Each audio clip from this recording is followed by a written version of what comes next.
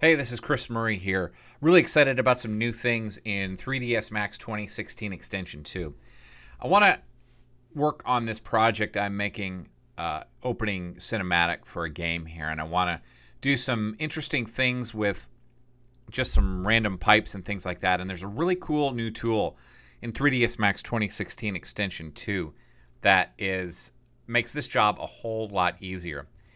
If I pop over to a perspective view, here's this object. I want to kind of get this really cool looking pipe looking effect, randomly generated pipes in the background. How do I do that quickly? Well, there's a really nice tool in MCG now, Mesh-to-Splines. And so what it allows me to do, it allows me to take any piece of geometry like this and turn it into something like this. Now, if I just apply the mesh edges to geometry right here, it would just take all of these mesh edges and turn them into splines, which is what I don't want that just yet. What I want to do is take this box, and it's a standard box, you know, with 10 by 10 by 10 segments. I'm going to go ahead and I'm going to convert it to an editable poly.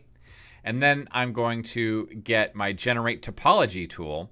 And this is going to allow me to take any of these, retopologize this box into any one of these different pieces of topologies. Let's try a couple of the different ones. So I could take this and turn it into this.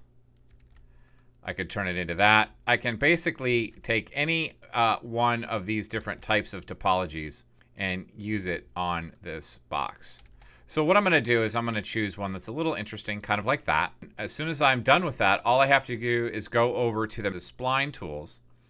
Max Creation Graph is now an option here in the spline tools, and here we have mesh edges to splines.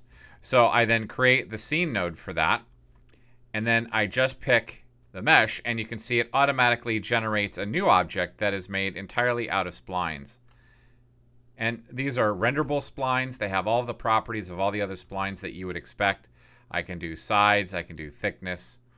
You know, if I want to make them renderable, they're just splines. I can apply other modifiers to them. So for example, I can apply the spherify modifier and essentially turn it into a round sphere like that.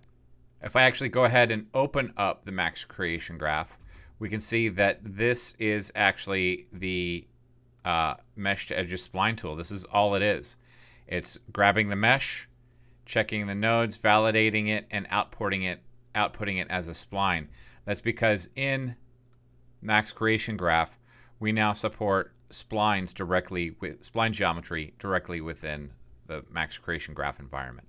So the ability to create, edit, and work with splines as part of the Max Creation Graph in 3ds Max 2016 Extension 2 is a great new addition to the 3ds Max environment.